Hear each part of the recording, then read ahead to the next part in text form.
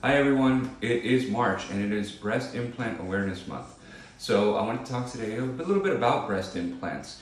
And breast implants, like many things in life, come in many, I'm talking hundreds of different shapes and sizes, because no two people are alike, no two breasts are alike. Women have very individual breasts. Even some women, from her left breast to her right breast, can be very different. And different sizes, shapes, textures of implants allow us to create a very nice, natural result depending on the goals of the patient. So implants come in basically two shapes: round implants and what we call anatomic, which some people refer to as teardrop. A round implant, when you look at it from the back, has a round base, and of course when it's sitting on your ribs, you can see where it contours to the ribs, and it gives you a lot of fullness all around the entire breast. And sometimes women want this and sometimes women don't want this, and I'm going to explain that in a second. Versus a shaped implant, what we call an anatomic, where if you look at it from the back, it doesn't necessarily have a round one. This is more oval, so this would be for a patient with a wider breast. And when you look at the slope, the upper part of the slope, you can see that it maintains that nice natural slope of the breast. So shaped implants are for women who desire more of a natural look. The round implant usually gives you a little bit more of what we call upper pole fullness. Upper pole fullness is the fullness in the upper part of the breast, and this can result in slightly more voluptuous look and slightly more defined cleavage in certain women. So one of the basic decisions is to choose what shape of implant we're going to use. Another question that I get in almost all of my breast augmentation consults is regarding the profile. A lot of my patients tell me, well, my friend had a high profile and I really liked it, so I want to do a high profile. Or my friend had a moderate profile and I really liked it, I'd like to do a moderate profile. The profile is much more dependent on the patient's individual anatomy. And it's not really something to get hung up on because it's so different from one person to another. For example, when a patient comes to me, even though it's not the most accurate way of talking about sizes, we usually refer to breasts in cup sizes. And there is a lot of variability in between different bra manufacturers, but cup size is still a very reliable way of talking about the breast size.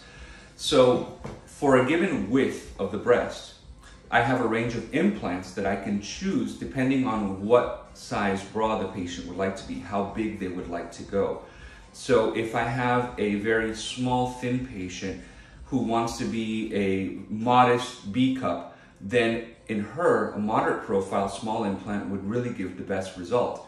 Versus if maybe she wanted to be a C, something a little bit fuller, then at that point I would have to make the switch to a higher profile implant because it will give me more projection for a narrower width of the breast. So when you think of the breast in two dimensions, it's like a circle. And you want the inner circle, which is the implant, to just be a little bit smaller than the outer circle, which is the breast. You want to fit the inner circle to the outer circle. You never want an implant that is wider than the breast, and you don't want one that is much narrower because then you won't get the fill that everybody loves, the fill of the upper part of the breast, the fill in the cleavage definition. So when I take my patient's measurements, one of the most important measurements is what we refer to as the base width of the breast, which is essentially the diameter of a two-dimensional circle.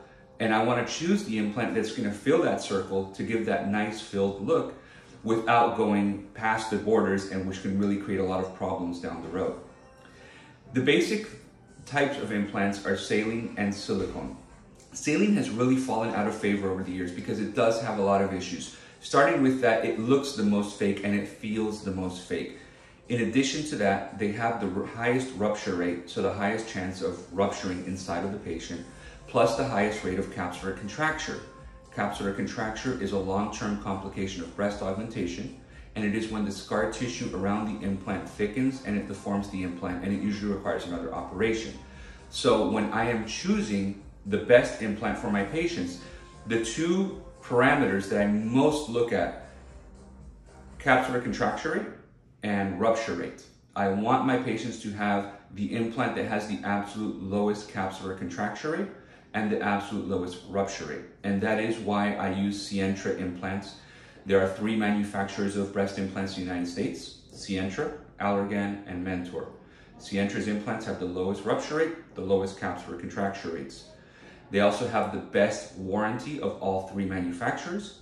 And one of the best parts is that they only sell to board certified plastic surgeons. So you know that if you are getting Sientra breast implants, you know that your surgeon must be board certified in plastic surgery, as opposed to Allergan and Mentor, where literally any physician can purchase them and implant them.